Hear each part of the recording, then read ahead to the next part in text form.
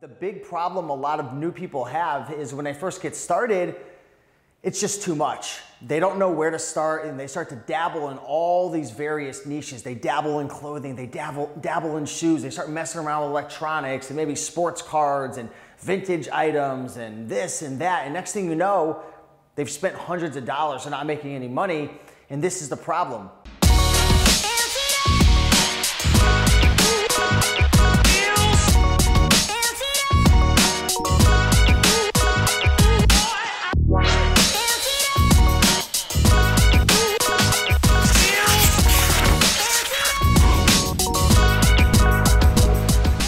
Hey, what's going on everybody? Steve here, Rake and Profit over at rakeandprofit.com. And in this video, I want to talk to the new reseller who is just getting started selling on eBay, and you're starting to go to thrift stores, but you're extremely overwhelmed. You're watching a bunch of YouTube videos, maybe you're part of some Facebook groups, and you notice that there's 1,000,001 items that you could sell.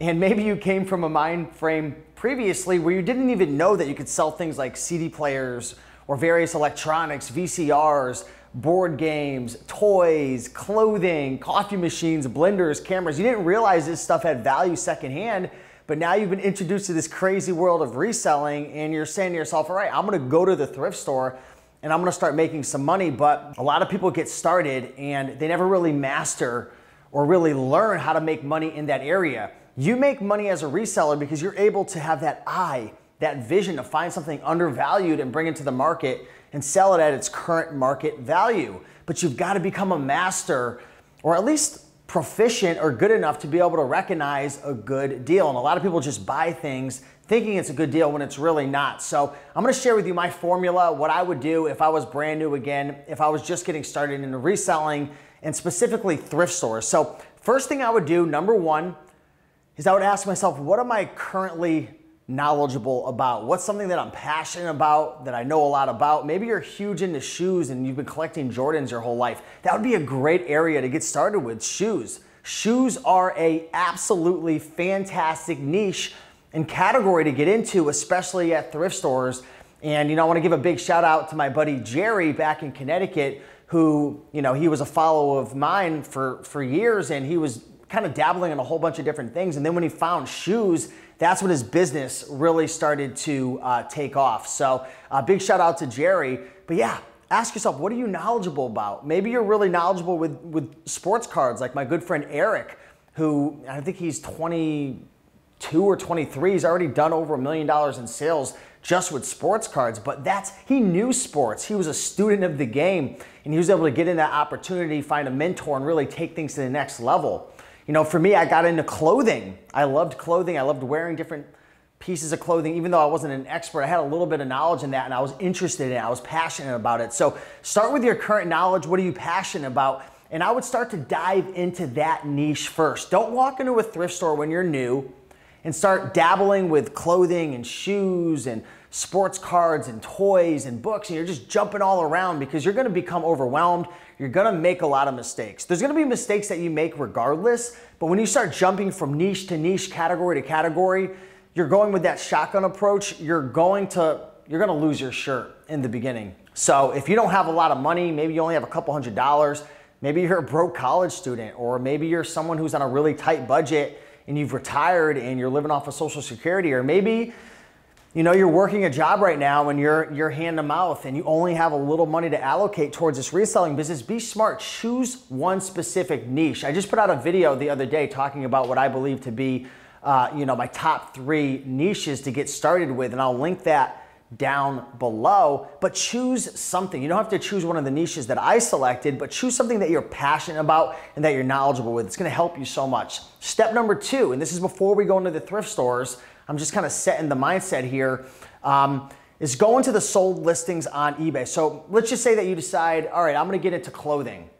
Start spending 30 minutes a day going through the eBay sold listings. The sold listings are a set of items, right? You can specify, you can filter out like Ralph Lauren Polo, and you can set like the price, and if it's buy it now, or if it's auction, if it's size large, you can kind of, filter through and set what items you want to focus on and start to study to learn what Ralph Lauren Polo items sell best. Is it the polo shirts? Is it the shorts? Is it the I don't know, the shirts that have like a big logo on it, or is it small logos, or is it the 2 extra large? You start to study the sold listings in whatever niche you decide that you want to get started with. And now I do want to preface this video by saying all because you start with clothing or you start with shoes or you start with toys doesn't mean that's where you're gonna end up in your eBay career if you make this and scale this to something that you're excited about.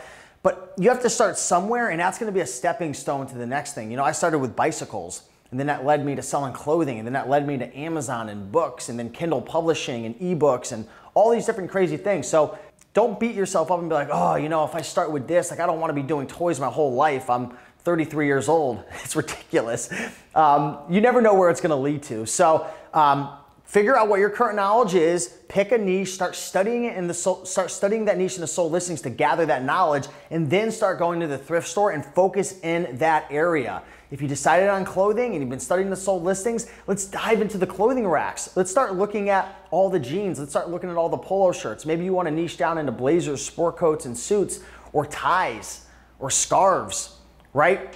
So you could start to like dive down into a sub niche of the niche. You don't have to just go with like such a huge broad topic, but you do have to choose something or you're gonna get overwhelmed. Step number 4, so we talked about choose your current knowledge, study the sold listings, go to the thrift store, go into that specific area. Number 4 is gonna be experiment. You're going to make mistakes, you're gonna lose a little bit of money, you're gonna have some home runs, some doubles, some triples, you're gonna knock it out of the park, but every now and then you're gonna do something stupid like get a return, or you're gonna buy the wrong item, or there's a flaw on it, or maybe you deal with like a Vero issue or something like that. You sell an item that you weren't supposed to because you didn't realize it and you get your account suspended. Like these are gonna be things that happen, but these are the steps that you have to take, the natural progression towards success, instead of ending up like a lot of people just starting this business and quitting saying it doesn't work. That's BS. There's so many people who are making this business work, and you definitely can as well, but you wanna take a smart approach. And the story about the tortoise and the hare, you don't have to shoot off in the race, right, like the hare and go crazy and wear yourself out and quit and burn yourself out. You could be the tortoise, nice and slow and steady. You start listing 3 items a week, 5 items a week, and next thing you know, you build up to 10 items a day, and next thing you know, you're selling $3,000, $5,000 a month, and you've got yourself a steady income stream that you can count on. So start experimenting, start buying these various items. When you're in the thrift store, start looking up these items on your cell phone, check out the sold listings, check out how frequently they're selling.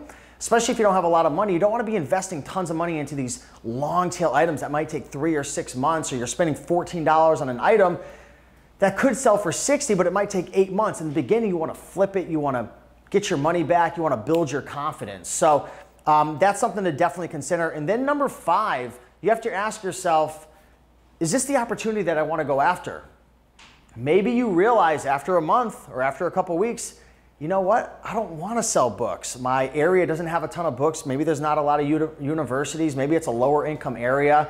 Maybe there's just not a ton of great opportunities for selling books, or maybe clothing. Maybe your Goodwills, like in my area lately, there's a Goodwill, they're going crazy. They're taking any item that sells for $40 or more and they're sending into the shopgoodwill.org website or whatever it is. So maybe you have to find what the opportunity is at your thrift store.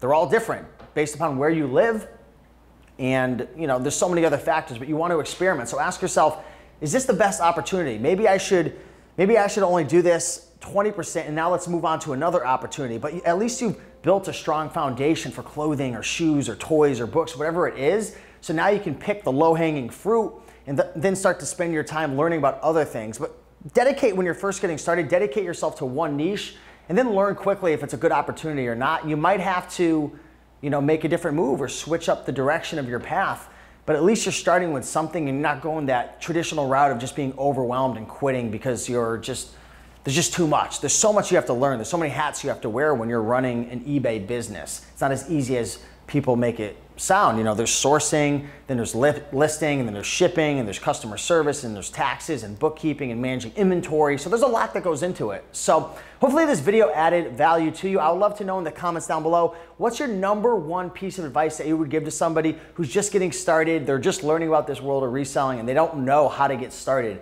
What advice would you give? Would love to hear your comments down below. And if you enjoyed this video, like the video, leave a comment, let me know what you learned, and subscribe for more videos. And of course, tap that bell notification to get notified each and every time that we release a new video. So until then, we'll see you in the next video. Peace.